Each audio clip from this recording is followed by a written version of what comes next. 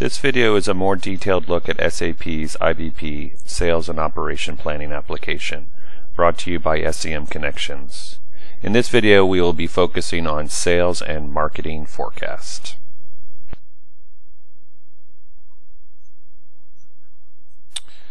So since the purpose of the sales and marketing forecast step is to get the demand essentially into the system from sales reps, sales managers, and marketing professionals, we'll start with the sales rep view of the data, and this is pretty typical what you'll see throughout this series. What you have is a couple attributes, sales rep, product family, which could be anything, any sort of attribute you want off of it, and the customer. And then finally the key figures, you have sales forecast quantity, sales price, sales revenue, and forecast accuracy. Typical for all these reports, you'll see areas that are grayed out, which means that you can't change them. In this particular case, it's because it's in the past, but the second line, the reason why you can't change the forecast revenue even in the present and future is because it's a calculation, and so that's not something that you would want people to actually change. There are three things that I really like about this report from a sales rep perspective. The first thing is that forecast accuracy line being right there on the report. So as a sales rep is putting in their demands, they can see in the past how well they did. It's not some separate report. There's even an alert out there that tells them that this particular combination needed a little bit more attention last month. The second thing that I really like about this report is the fact that it's truly offline. It's an Excel spreadsheet and can be emailed around or saved locally, and then when the sales rep is done making their changes, they just need to log on to IBP when they have a network connection.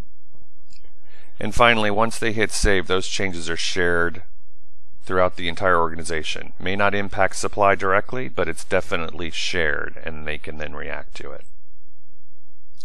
The next report is for a sales manager, totally different key figures.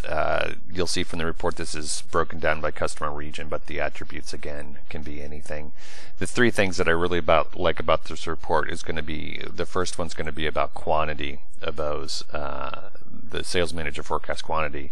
It's manually maintained in this particular spreadsheet, but it could actually be sourced from anywhere. It could be a CRM system, or it could even be calculated from based on that sales forecast quantity we saw earlier.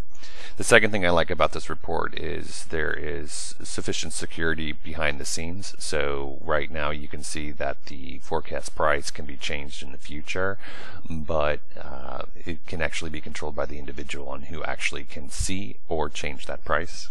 And then the third thing that I like about this report is that you're starting to see the financial components of the IBP tool. So you're seeing the sales manager forecast profit, and we'll get in future videos the calculations behind the scenes and how sophisticated those can be. But the ability to change your demand and immediately see what that profit impact is going to be huge.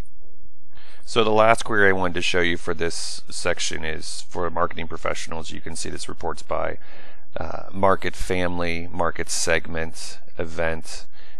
We'll talk about those in more detail a little bit later. And then the key figures are marketing forecast, forecast price, forecast revenue.